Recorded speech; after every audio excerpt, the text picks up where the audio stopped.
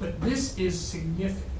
This breaks this down by some, I mean, it could break it down by all states, but I've just shown you, I took this slide actually from Mark, thank you, a subset of states. So you can see that the areas of great growth in high school graduates over the next decade is going to be in the Southwest, and that take a look at the states in the North Central and some of New England, Massachusetts obviously, they're going down. But we do recruit nationally, we do recruit internationally. The vast percentage of our students, or that's vast is too strong, a very sizable proportion of our students come from the Northeast. So this is our total potential market. Now, I suppose on the one hand, you could wryly say that we are nowhere near penetrating the market even in this area. We have lots of things that we can do to better penetrate those markets. But I'm showing you this to show you that even without the economic problems, we have a demographic challenge that we have to meet with more national recruitment and deeper and more strategic recruitment efforts within every region. Okay. It's a lot of slides, forgive me. I could have showed you retention, use that word to describe the persistence from the first to second year, which has forever, not quite forever, but for a very long time, hovered around 80%.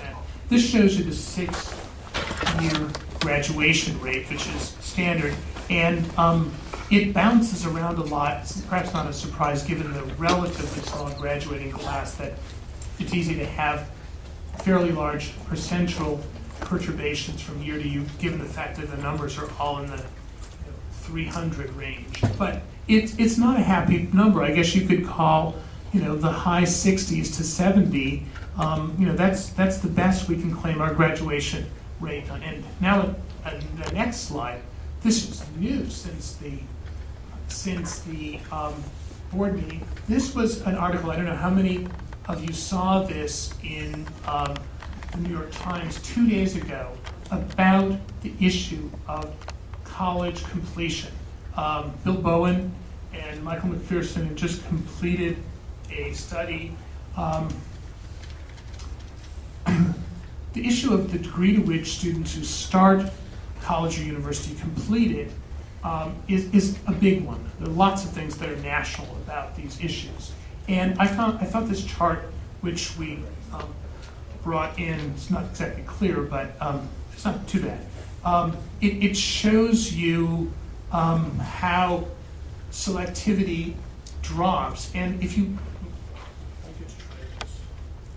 look at where we are in terms of 6-year graduation rates, we're basically right in this area. We're not, where we're doing is puts us with the third most selective, since our, again, we don't rank every student obviously, but we're in this area. It's not the worst area to be in, but I don't think it's where we think of Hampshire as wanting to be or needing to be.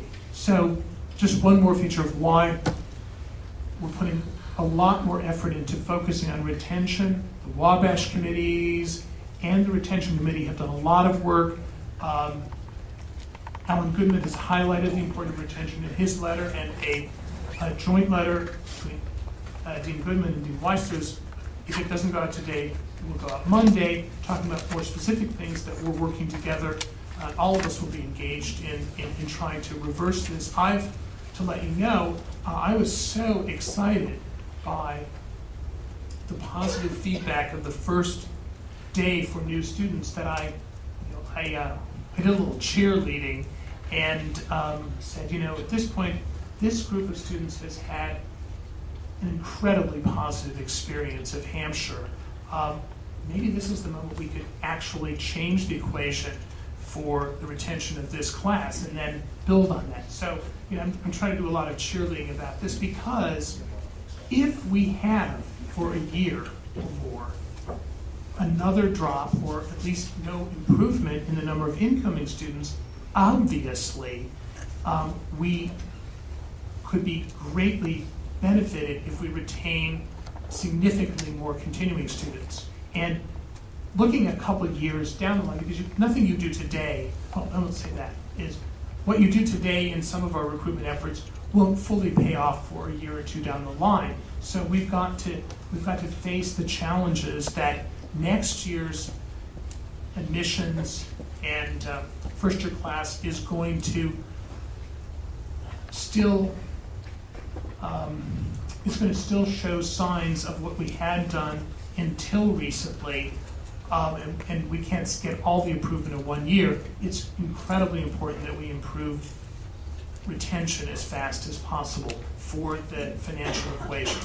Let's go on. So I've taken these from the draft I've seen of the joint letter from Dean Goodman and Dean Weisler, that there's a lot of focus on advising.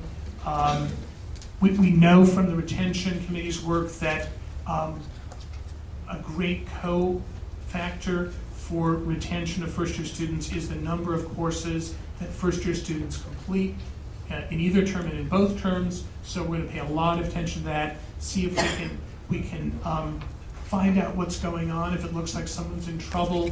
And I don't want to go over all these details, but you can just see some of the very specific things of actually doing what we can to respond to any perceived needs in writing that's so important at Hampshire.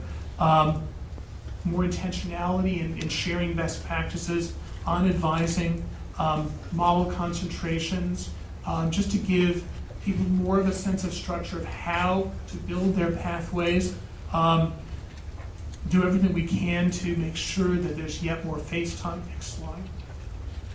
Evaluation, I talked about the narrative evaluations before, but the retention committee and even as it works in implementation with CASA is aware that lots of aspects of evaluation in the broadest sense impact on students' sense of progress or their sense that even their difficulties are being addressed, which is so important for their wanting to remain here.